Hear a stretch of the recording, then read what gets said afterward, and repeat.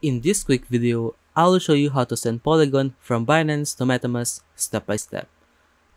So the first step is to go to Binance.com and then log in. Once you have logged in, go to wallet here and click overview. And then click withdraw. Then click here. And then choose Matic. And then click here and choose what network you're going to use. For example, we're going to use Polygon network. Click here, go to your Metamask wallet, change to Polygon network, and then copy the address. Paste the address here, and then type down the amount of Matic or Polygon you want to send. But make sure it is 10 Matic and above. And then you can now type the amount of Matic or Polygon you want to withdraw. But make sure it is 10 Matic and above. For example, I will send 20 Matic to Metamask and choose your wallet here.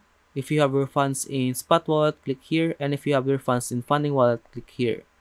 And then I will receive this amount of Matic. Click withdraw here.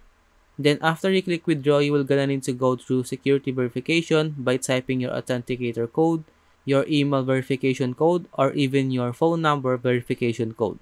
Then after you completed the security verification, you will gonna need to wait for the transaction to be completed, and once the transaction is completed, go to your Metamask wallet and check if you have received the Matic in your Metamask wallet.